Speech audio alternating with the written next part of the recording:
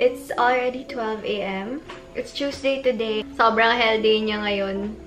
Hindi ko alam. Para sa akin, hell day siya. Kasi ang daming exam. Pero wala pa naman kaming like, shiftings and all. Mga long exams lang. Yung subjects namin, though dalawa lang sila. Prevmed, Commed sa morning. Tapos anatomy sa afternoon. Pero may quiz kasi kami dun sa Commed plus presentation. Then, sa anatomy, meron kaming practical exams, tapos long exam for gross and exam din for embryology. So, ang dami. Hindi ako masyado nakapag-aral dito. So, bala ko tonight mag-all-nighter. Sana hindi ako makatulog. Let's see how this day would turn out. Sobrang dami ko pa kailangan aralin. So, sige, mag-isimula na ako. Ayoko na. Joke. Bawal umaya. Wala akong choice. Sana marami akong masiksik sa utak ko. Well, anyway, 7 AM pala yung class namin bukas. Yun nga yung presentation namin sa Prevmed, tapos may quiz. Tapos yung faqs naman namin, anong oras ba? 2 pa ata. So, marami pa akong time.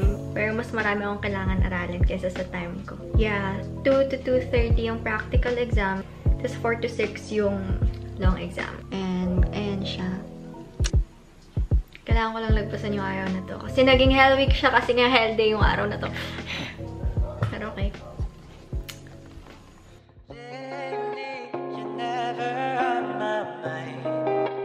Trying hard to find a way to tell myself it's fine, but I know that baby, I'm never on your mind. And no matter how hard we try, 'cause you're never on my mind. One day I woke up with you on my bed. Kapag ganito na wala ako balak matulog, snap-nap lang, natutulog lang ako sa sofa para sure na magigising ako. Sobrang dami ko pa kailangan tapusin. Pero sige, okay. Tapusin na lang natin kung hanggang saan tayo matatapos. Good morning. Naantok na naman ako. It's almost 7 na. 7 sakto ide-deploy yung quiz namin. Pero, nasa response na ako kasi baka mamaya mag-error pa. So, kailangan makapasok na dun sa application. At yung sinasabi ko sa inyo, parang siyang application for exams and quizzes. Parang monitored siya. Kapag binuksan mo siya, bawal ka mag-open ng ibang app. So, yeah, malapit na i-deploy yung quiz. Hintayin na lang natin. Ayoko na. So, I'll see you later kasi malapit na mag-7 and malapit na i-deploy yung quiz.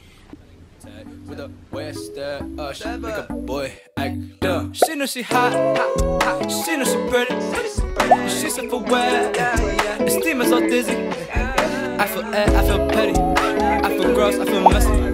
Oh my god, oh no, no. Okay, I just be frontin', it's all a test. Oh God, I'm just tryna look my best. Team tainted, skin looking, appellation, head bristle, and I probably get a bit on the saying this. I know, no. I just wanna be myself a little better. I'm a pretty thing, I'm a show out in town. Sometimes I feel like that, get out of bed when I'm by myself. Blue devil copy man. Now I pick this again. Now he don't know how to act. Now he would like he the main. Oh no boy, now you don't change. The silence was found in the app. It's already 4:40 exacto. And tapos na yung mga classes namin today. And andito ko lang sa labas kasi tatry kong mag-insert ng super quick na workout. Though marami pa akong kailangan gawin. I mean, sobrang dami kong kailangan aralin. Pero yeah, feeling ko kasi sobrang tagal ko nang di gumagalaw, as in parang buong linggo. Nakaupo lang, tapos natutulog kapag free time. Parang nakakapanghina na, like literally. Parang feeling ko sobrang unhealthy na nung routine and everything. So yeah, tatry ko lang mag-workout today, pero mabilis lang kasi marami talagang kailangan aralin. Oh my gosh. Pero yeah, actually workout clothes ako sa loob. Pero syempre, sobrang comfy kasi nito, as in, sobrang aliwalas niya kasi di siya makapal yung pinakatela niya. So, sobrang beautiful. Yes. Ito yung mga ginagamit ko na pang workout. Resistance bands. Kasi wala akong weights. Yeah, sa Shopee ko lang sila nabili. And sobrang cute ng kulay. Tapos pink pa yung bag. Love it.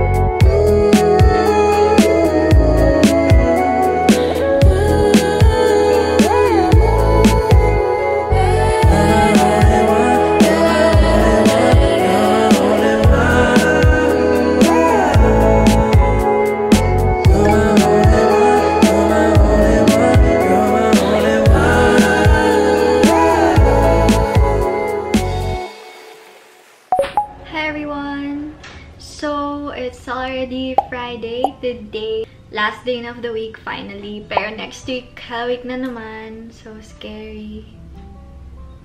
Pero ayun, last day na today. And last class na namin, histology. Tapos namin kanina mag-take ng medical ethics and clean epi. So yung natitira na lang namin gagawin yun is 1 lecture and then clinical, case discussion. Tapos quiz after. So, bago mag-quiz, gawa rin ako ng worksheets para matapos na sila before this day ends. Grabe, wala na akong energy. Kasi last day na, like every time, kapag malapit na yung weekend, nade-drain na ako from the whole week. So yeah, let's end this thing already.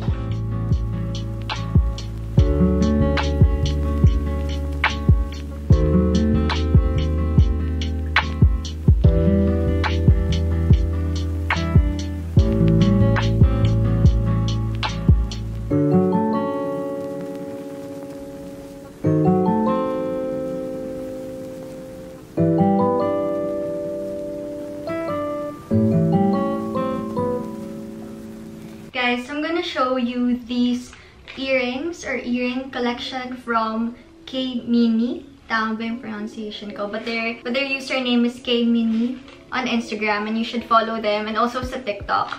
Tapos gumagawa sila ng mga earrings na sobrang cute. Like yung mga dangling na earrings. Like mga ganito. And as in, sobrang daming designs actually. And all of them are really, really cute and preppy and sobrang kikay tignan. And actually, gumagawa sila ng mga earrings na Genshin or Genshin. Di ko alam pronunciation, but yung game. Pero I don't really play Genshin Impact or Genshin Impact. Pero sobrang cute kasi ng mga designs nila. Like this. You can also visit their account like to see more of their collections and all of them are really worth it. And wait, I'll try them on. Actually, di ako masyado lumalabas. So, siguro suot ko lang sila like pag may online classes and SJDs. Kasi yun lang naman yung time ko na nakikita ko ng ibang tao. Sobrang cute. And sobrang girly niya tingnan for me. Mayroong mga days na gusto ko magpaka-girly. Like super. Nice.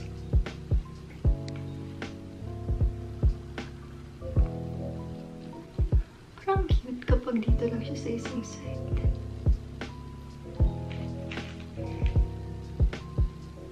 Yung butas ko na, yung OG na butas ng tenga ko. Para kasing before, sobrang bigat ng mga earrings na nasasuot ko. Tapos parang nag-loosen yung ano. So parang gusto ko na lang siya ipahinga palagi unless kailangan. So nilalagyan ko na lang ng accessories yung ibang butas ng tenga ko, like dito and dito. Yeah. So yeah, I just wanted to show you those really cute earrings and you could check them out on Instagram and meron silang shop sa Shopee. And right now, kailangan ko nang mag-aral and mag-prepare for the upcoming week. Kasi sobrang talaga, hell, next week. And naisip ko pa lang yung mga gagawin. Nagpapanik na ako deep inside. So, I don't even know where to start. But I guess we have to plan for it already. And yeah. Grabe, ang dami. Like, practical exams, long exams.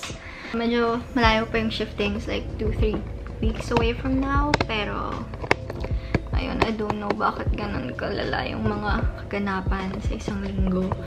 Pero, we just have to go through it. And, anyways, ayun pa yung laptop ko. So, right now, I'm just going to plan or magagawa lang ng game plan paano ba ma-survive yung next week. Kasi ang dami kong backlogs as in. Parang yung mga ilalong exam namin next week, backlog ko pa rin. And, ayun. Kasi medyo chill this week. And nag-chill lang din ako. And I shouldn't have. Pero, ayun. Anyways, I'm also going to show you these very, very helpful flashcards na ginagamit ko. Kasi yung studying technique ko, compared dun sa ginagamit kong studying technique nung pre-med, which is usually I'm just going to read the book multiple times, tapos mag-scan through yung mga lecture notes. Pero ngayon kasi online na siya. Tapos, more on lectures na. Tapos, yung books, parang ko na lang siya. Alam nyo yun, parang plan C or Basta if maraming spare time. Tsaka lang ako nagbabasa ng libro. Still, sobrang dami as in. Sobrang dami nga aralin. So, parang sobrang sikip nung time. And nakaka-help sa akin is active recall. Like, instead of just reading and reading. So, parang naka-help sa akin magawa ng flashcard na test na yung brain mo. Parang brain exercise siya about the lectures and also nakaka-make ka ng practice questions. Meron actually flashcards. This one is from Anna and Tommy. And Moina flashcards siya. And sobrang taxing kasi ng anatomy Moina for me. Hindi namin siya masyadong natackle during our pre-med course. Sobrang helpful nito kasi visual siya. Moina flashcards siya. Tapos, ayun, visual learning siya. Tapos, napapractice niya yung active recall. Yan, sobrang complete niya. As in, iba-ibang muscle groups. And sobrang creative pa nung designs.